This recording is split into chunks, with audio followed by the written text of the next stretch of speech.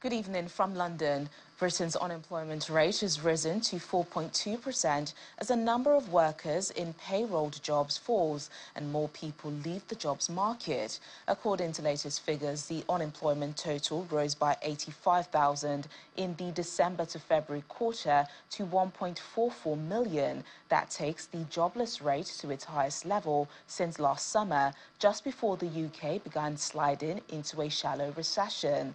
The number of people in employment fell by 156,000 in the quarter to 32.98 million as firms cut back on their workforce. Despite rising unemployment, regular pay growth, excluding bonuses, was stronger than expected at 6% in the 3 months to February, underlining the dilemma facing the Bank of England over when to start cutting interest rates.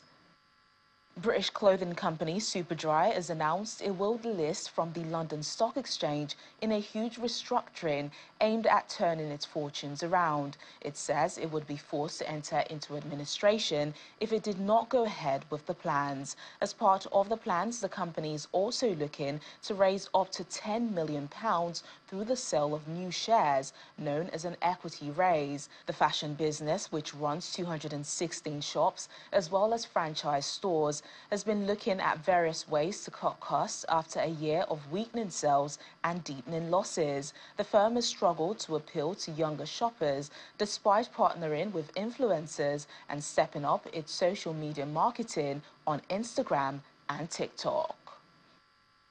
China's economy made a stronger than expected start to the year, even as the crisis in its property sector deepened. According to official data, gross domestic product expanded by 5.3% in the first 3 months of 2024 compared to a year earlier. That beat expectations. The world's second largest economy could see growth slow to 4.6% in the first quarter. Last month, Beijing set an ambitious annual growth target of around 5%. Data from the National Bureau of Statistics also showed first quarter retail sales growth fell to 3.1%. In the same period, property investment fell 9.5%, highlighting the challenges faced by China's real estate firms.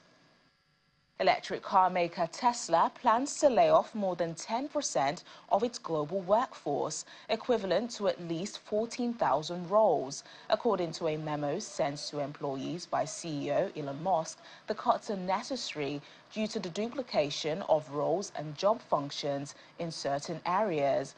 The move follows a difficult start to the year for the company and comes less than 2 weeks after Tesla reported it had made approximately 387,000 deliveries to customers in the first quarter of 2024, missing market expectations by about 13%. It was its first fall in deliveries in nearly 4 years. The company cited production problems caused by unforeseen factors, such as attacks on shipping in the Red Sea and an arson attack on its factory in Berlin.